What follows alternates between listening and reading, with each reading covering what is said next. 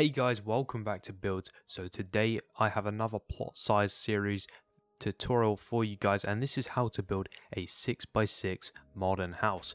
Now this is actually a really cool little house because, as we all know, 6x6 blocks is such a small dimension. I mean, if you think about what you can do with 10x10 compared to 6x6, it's dramatically smaller. I mean, there's very limited things that you can do. Think you've really got one room per floor, so I came up with a simple design that is yet functional for you people in survival and still looks pretty cool. So if we walk around the side, I'll give you guys a quick tour of it first.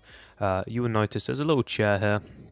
Underneath the chair I've actually just disguised a crafting table so you can still craft all your items. I've got a furnace here if you want to cook food, some chests here for storing things, and of course an anvil here for fixing things. So it's all functional. Moving up onto the second floor, of course, we've got a real bed. We just got a little azure bullet and a torch to keep them bats away and just to light up the place. So for when you're at night and you want to look across your little area, you want to see if there's any creepers there, you can make sure that you can do that. Not to mention, at the top here, I did add another little modern feature, which was just a solar panel. Just to, just give it a little bit more detail. We've got windows basically on all sides of the house to let in a lot of light. This house is going to have no issues at daytime at staying light inside at all. And it's pretty elegant. I like the look of it. I think it turned out really well. So guys, to start off this build, you're going to want to place one block down, and then you're going to want to come across by one more. 3, 4, 5, 6. And then make a like a 6x6 square. So 3, 4, 5, 6. As you can see. Like that. And you're going to want to fill in this area with all snow. Snow, as we all know, is a very easy, just quick material that you can find. Just laying about.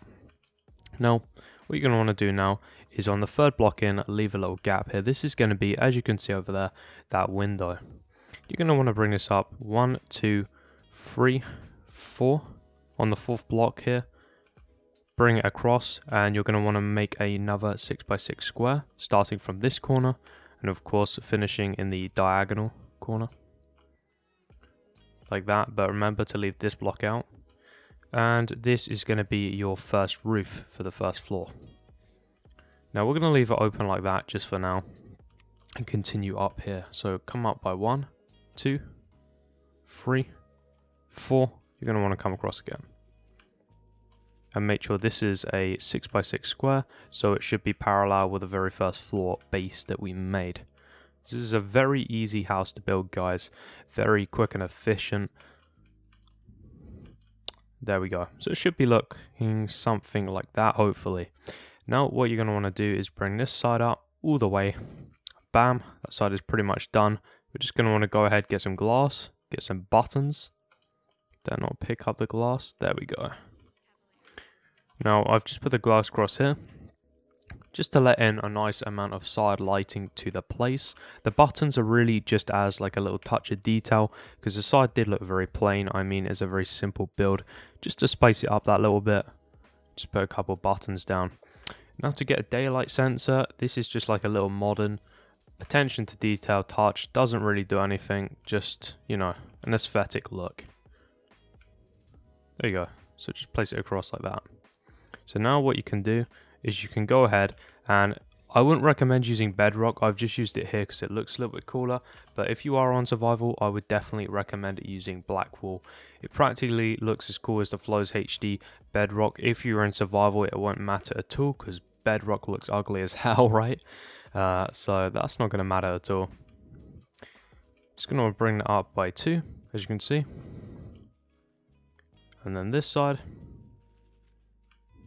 Bring it up by 1, and you're just going to want to leave a little gap in the side there, just here. So it should be looking something like that, as you can see. A little bit different to the other model, but doesn't really matter. I'm just coming up with a newer concept design. I'm going to come across here now by another 2. We're going to actually keep this one in line, try a little bit different. And for the front, you can use black stained glass panes. An easier option would be the normal glass panes, but just for this model, because I really do think if you can spend the time to just get these paints, it is definitely worth it. for the look, we're just going to get some of these out.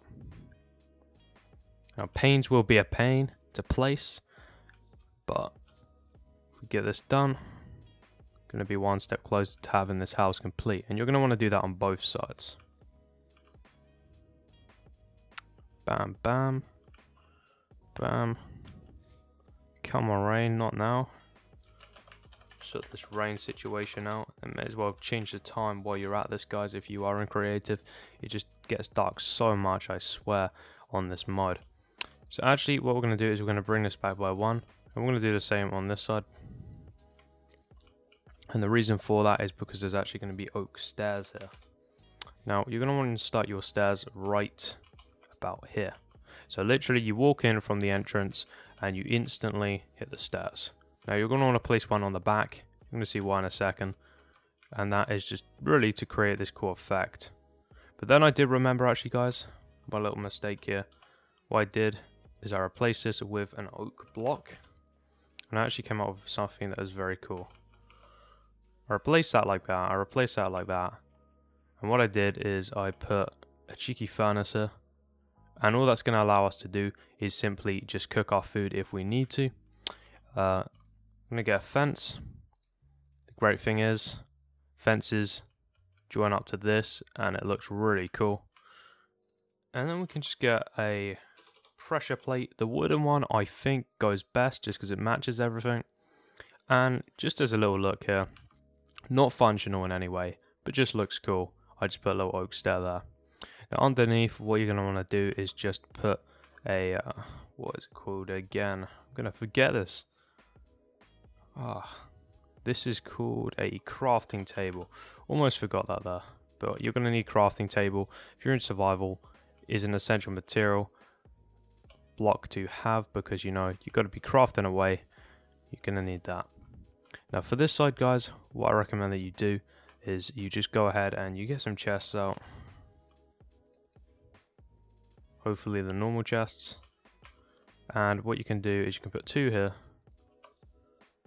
And you can just put an anvil on the bottom. Now the anvil is to fix all your weapons when you're in battle, or you're fighting them zombies and creepers outside. You're going to need to keep your weapons up to date. So what we're going to do here is we're going to bring that back like so. I'm going to bring this all the way to here. Unfortunately, you're going to have to jump up to get to this block, which is a little bit of a pain.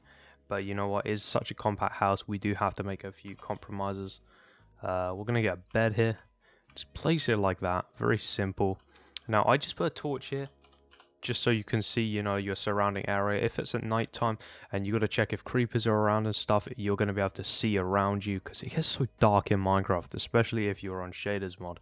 And then just as a little touch of detail, once again, I'm just going to get a flower pot. Just going to place it here. I'm going to put an azure bullet in it. I just think it's a nice little touch. Just gives the build a little bit more detail. Because it is so small, it does lack that in areas.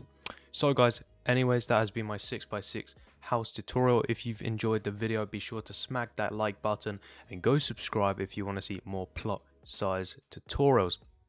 Thank you all so much for watching. Drop a comment down below. What do you think of this small little awesome build? And hopefully, guys, I'll catch you in my next video. See you guys later.